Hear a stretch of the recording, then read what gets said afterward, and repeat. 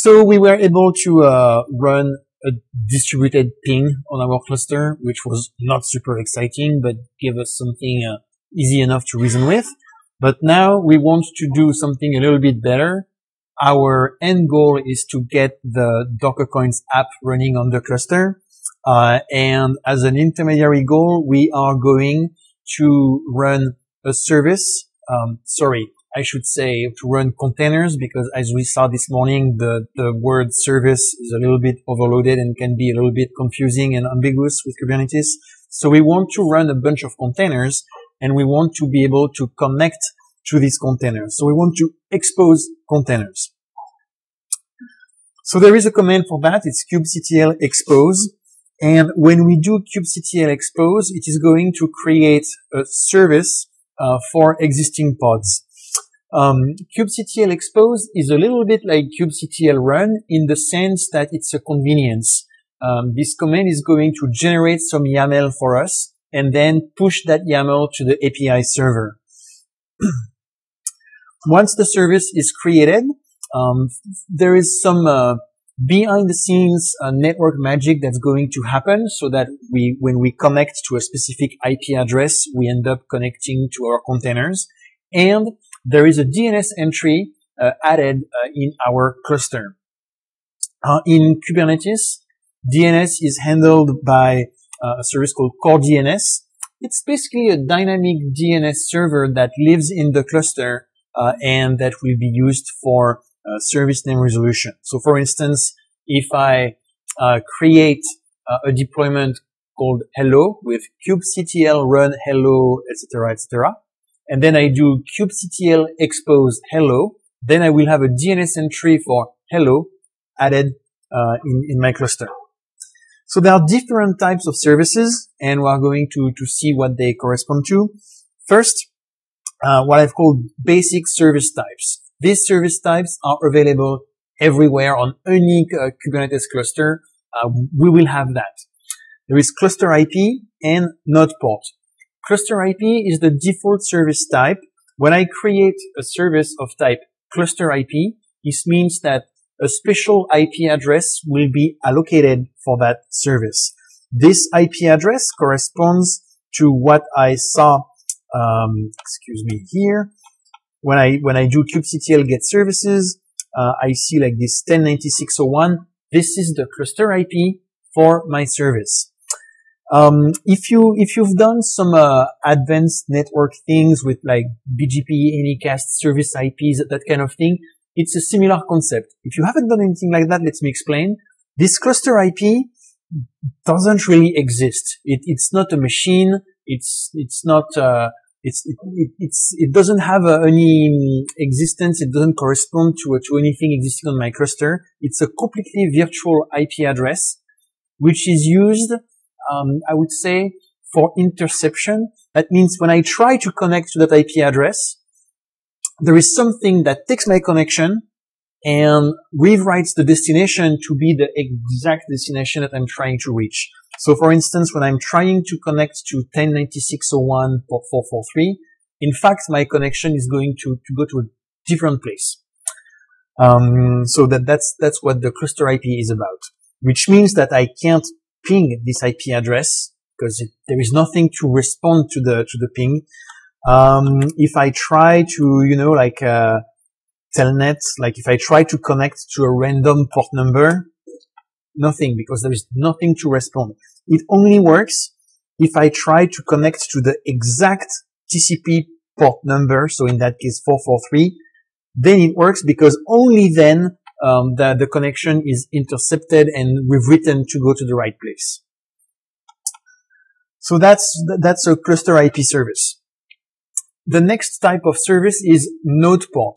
When I create a service of type node port, a cluster IP is still allocated, but in addition to that, there is a port number allocated in a specific range. By default, that's between 30,000 and 32,768.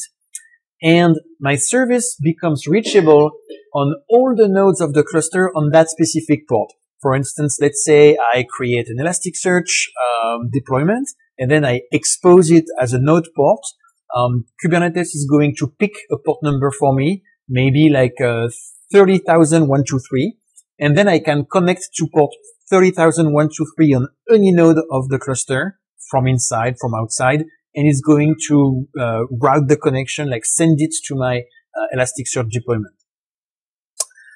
And then we have a couple of other service types that are not always available, and I will explain why. First, we have load balancer. That one, the name can be a little bit of a misnomer, because at first when I saw this, I was like, oh, service type load balancer. Oh, that means if I can't create that type of service, then I can't load balance service. No. Service type load balancer means that there will be a cloud load balancer for that service. For instance, if I'm on Amazon, that's an ELB. If I'm on Azure or Google Cloud or OpenStack, it's going to be the load balancer as a service equivalent on these clouds. So when I create a service of type load balancer, then a load balancer will be created and it will be used to deal with my traffic. The point of that is to allow connections to arbitrary port numbers. Let's say I want to run a web server, so I need to listen on port 80 and port 443 to accept inbound traffic. Or maybe I'm running a Git server and I need to accept SSH connections on port 22. Then one way is to use a load balancer service, because then I can use any port number I want, and that load balancer will accept connections on that port and route them to my pods. It's not always available because we need to be in a place that has load balancer as a service. So if I'm running on my data center or on a couple of machines in the closet, I may or may not have something to dynamically create load balancers. And typically here, even though the VMs that we're using are deployed on Amazon, I have not set up the integration between Kubernetes and AWS. The reason being that for that to work, I will need to put my AWS credentials on the cluster that you're using.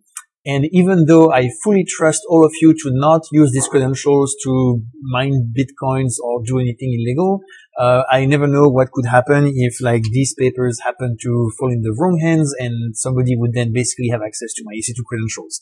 So for safety purposes, the clusters that you have here, even though they run on AWS, they are not set up to have the nice and neat AWS integration. And so we can't use the load balancer service type.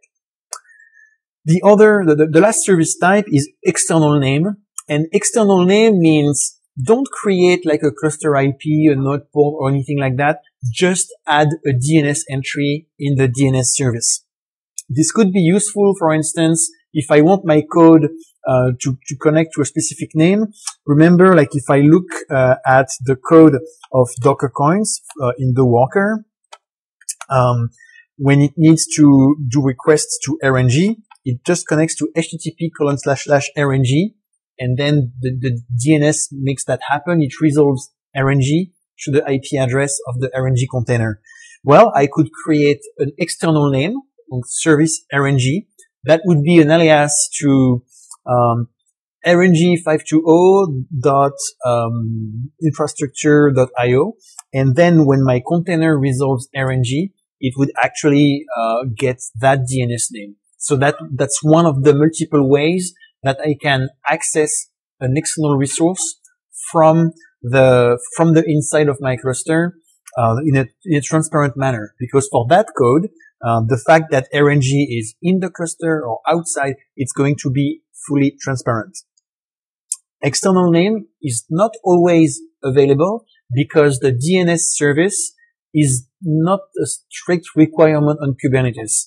To be honest, I have never seen a cluster that did not have the DNS integration. So to rephrase that, every cluster I've seen so far had DNS integration, and so external name is available everywhere. But strictly speaking, you may be on a cluster that doesn't have core DNS or kube DNS running, and then you wouldn't be able to use external name services.